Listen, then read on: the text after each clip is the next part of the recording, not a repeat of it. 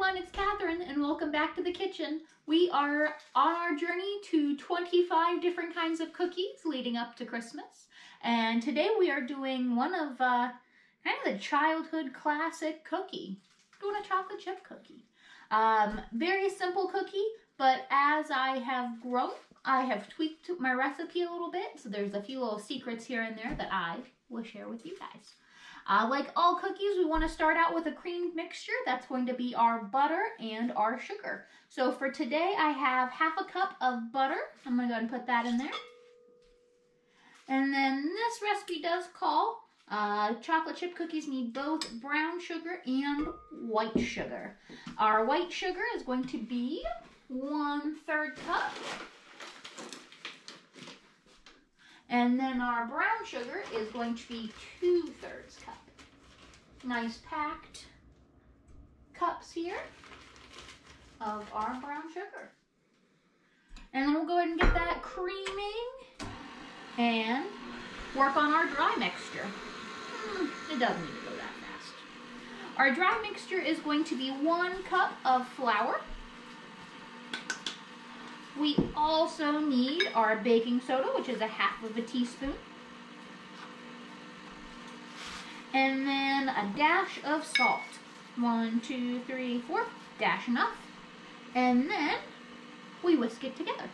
So as we're whisking this dry ingredient, we can peek in here and notice it does need to go a little faster. We really want to get that combined together well. And then this has just been sifted together, so those 3 ingredients are mixed well. As this is creaming together, we've got 1 egg that we are going to break and put in there. But remember, no shells. That was almost a shell. No shells in there. And after that, it's been kind of fully mixed in there. We will slow this mixer down. And we're going to dump in a couple more wet ingredients. We're going to put in our vanilla, which we need 1 teaspoon. And I think this might do it for my vanilla. We'll see.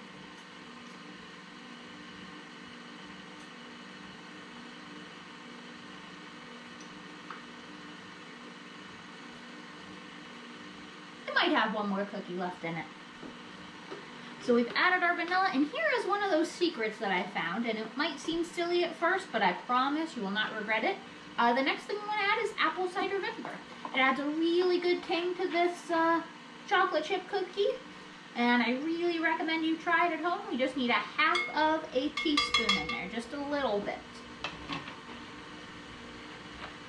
It may smell a little funny because you've just added vinegar into your cookie base, but I promise I am not steering you wrong. We're going to slowly go ahead and start adding our dry ingredients to our creamed mixture here.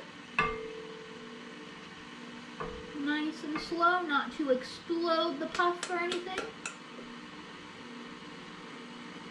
And then, as that is mixing together, we need our last and maybe most important ingredient, because if you saw my butterball recipe video, you'll know I'm not always the best at remembering to put in the crucial ingredients.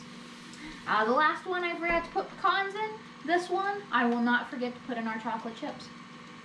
I will eat them, though, probably before they make it into a cookie. Oh, this is such a good cookie dough, too. I love cookie dough. This is pretty nicely mixed, though, together. So what I'm going to do is I'm going to turn that off. I'm going to take out my beater. See how there's some flour and stuff up here? We're just going to pat that off. And we're going to take our scraper, scrape off some of this dough.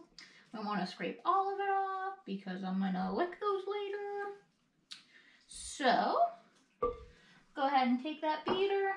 Not worry about it right now. But we will go ahead and use our spatula to mix in that flour that kind of peaked itself up on the sides here.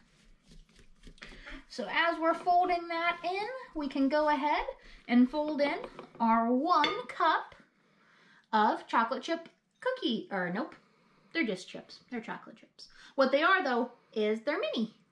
I do not use the large chocolate chips. I think the minis distribute through the cookie better and give you more chocolate in every bite. So I use minis. You can use the big ones if you want to go against the rules. But you don't want to use your beater to put those in because it really does break up your chocolate chips. So you just want to fold those in with your spatula. And you get this beautiful, great looking cookie dough. I have already got my oven preheated today to 350 degrees. And I'm going to put just a couple taster cookies on our pan. You're just going to use that small scooper. It is a fairly wet dough. You can kind of see it coming off the side there. But it's a wet dough, but it'll cook up nice. Or bake up nice. I guess I should use the right term. But I've got 2 cookies going in the oven for about 8 to 10 minutes. So we will see you here in about 8 to 10 minutes. Our cookies are out of the oven, and normally you want to let some cookies sit, but these are 1, delicious right out of the oven. But then 2, this is the time for the last little secret I have to give you guys. And that is, if you've got any sea salt around or really kind of hard salt, just give a very slight 1 crunch on each cookie. Kind of spread it out a little bit. It is delicious. So it is a little bit of a softer cookie when you want, what you want to look for is you want to make sure that your edges are browned and then your inside middle is still going to be just a touch gooey and a touch of chocolate chip. But I think these are ready for tasting. You want to split one? Oh. Ready?